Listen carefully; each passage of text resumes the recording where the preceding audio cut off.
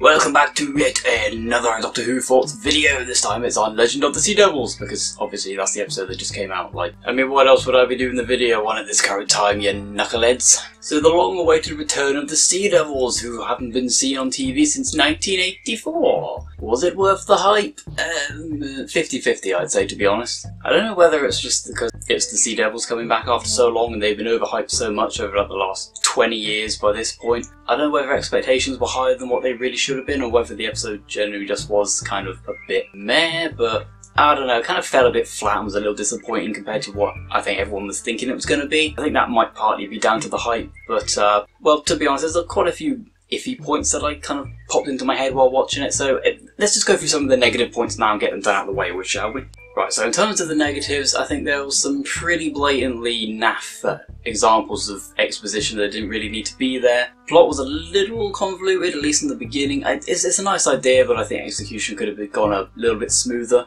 Editing wise, I mean, this one's pretty fucking choppy in terms of the editing, I gotta say. There's literally points where I was like, is there a scene missing here? Like, especially the bit where the Doctor and Yaz are in the TARDIS and he gets swallowed by the Sea Devil's pet sea monster thing, and then we cut to a scene with Dan and the pirate people, and then back to the scene with the Doctor and Yaz, and all of a sudden they're in the Sea Devil's underground base, and they didn't really, you know, even a line of, you didn't even need to show that in a scene, just a quick line of dialogue just mentioning something about how they got down there would have been nice, because it was kind of jarring having to put that two and two together like that when there was like no clear indication of how they went from being gobbled up by a sea monster to then suddenly being in an underground base. Would have been nice if we'd had at least some kind of explanation there without having to think for like 5 minutes and then finally realise, oh okay, that was a bit sloppily done. I'm pretty sure I noticed like a couple of reused shots as well, but they just flipped it round, and maybe even a couple of shots that were filmed in completely different scenes and just slotted in for like a second just to have like a reaction shot of a different character.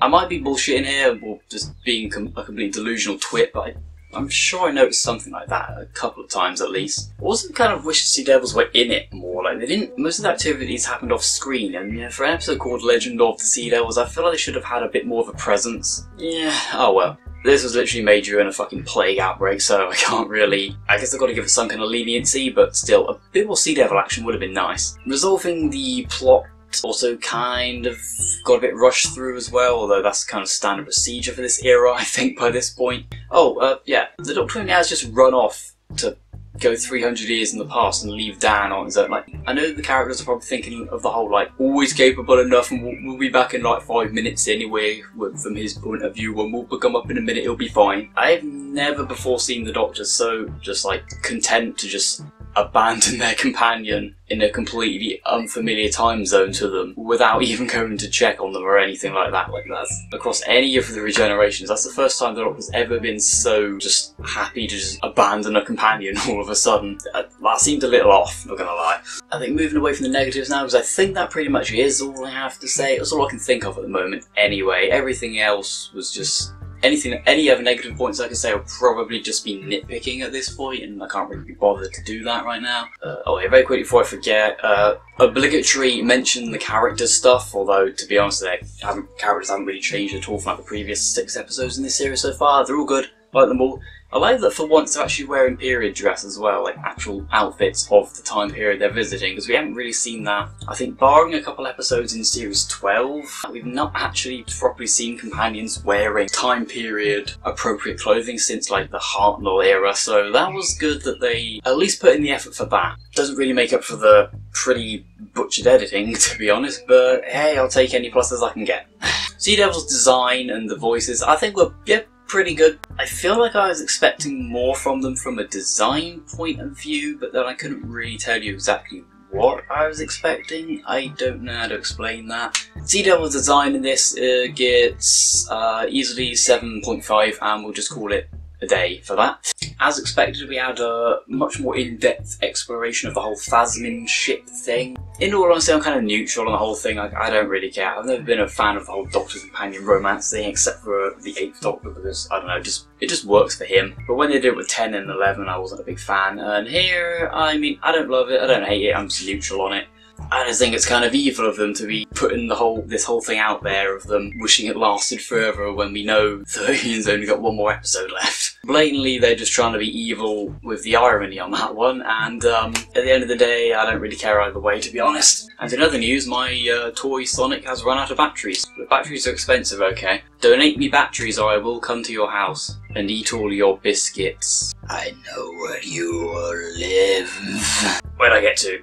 Okay, let's go on to, I guess, some positives about the episode, shall we? Right, where are we at? Right off the bat, I think plot and premise, on their own at least, were really strong, but like I mentioned earlier, they kind of butchered a bit in the whole editing. It's nice to have a bit of a different setting for a change as well, rather than like present-day Earth. It's nice to have a historical episode with pirates in China for once, so that's a bit of a nice setting. That point ended rather abruptly.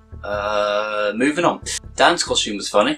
I'm gonna just put that in there because I don't know exactly where else to mention that. Dodgy pacing and choppy editing aside, I did at least enjoy this for what it is. You know, its entertainment value was at least there for me. I don't tend to take a lot of these episodes all that seriously, at least not from a critical standpoint anyway, so I enjoyed it. Also, side note, as someone who's very thalassophobic, I really didn't like some of those scenes with that massive fucking sea monster. Good job, guys. I fucking hate whoever's idea it was to include that in the episode, so frick you. And have a good day. Even though a lot of the editing in the episode was very choppy, one place where this actually worked to the advantage was the whole battle sort of sword fight scene on the ship. Like all of the physical activity going on there and the editing and everything, it's just that was a really good scene. I like that. That was well done. That was probably one of the best and most well made parts of the episode for me, I think. And I think beyond that, the rest, it probably just boils down to me going, I was entertained while watching that for like 55 minutes. I enjoyed it. There's a lot of very good reasons why I'm not becoming a TV critic of any sort. Like asking a hamburger what it thinks of spaghetti. Fucking nothing, it doesn't have a brain. Depending on my mindset, I'd probably give this one either anywhere between a 6 to a 7 out of 10, depending on which parts. I was hoping for something more, but even though what we did get was kind of a disappointment, I'm still going to say it was entertaining at the very least if you don't take it too seriously. So I guess I should get talking about the trailer for the Centenary special. Well, oh boy. There was a lot going on in there, wasn't there? Stuff we've seen before quite recently, Daleks, Master coming back of course, which is kind of a given. Kate as well, who I just hope they have Kate in this more than what she was in the main series from earlier on. If you've seen my videos on Series 13, Episodes 5 and 6, then you know what I think about Kate's appearances in those episodes that didn't need to be there. Wasn't even acknowledged the entire time. I just hope the hell they bloody use her properly in this fucking last episode. Cybermen are back, and Lone Cybermen at that. I don't know how he's coming back, because he got fucking shrunk down into a tiny plastic action figure at the end of Series 12 and then blown up on Gallifrey, so I'm not quite sure how that's going to happen, but we'll see. Also, little message to the BBC. You can't just put fucking Tegan and Ace in the trailer for the next episode and then expect us to wait 6 months for it to drop. How can you do this to me? You people are evil, I tell you! But yeah, on the flip side, Tegan and Ace are coming back, so did not expect that. Could this get any more fan servicey? I don't know.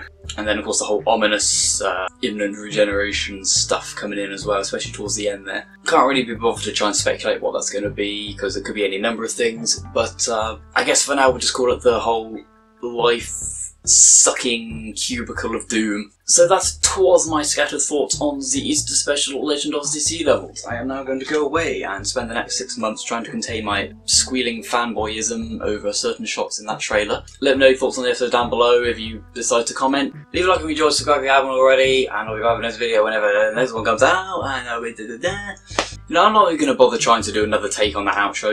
I say the same thing at the end of every video. You should know what I say by now, so yeah. Goodbye.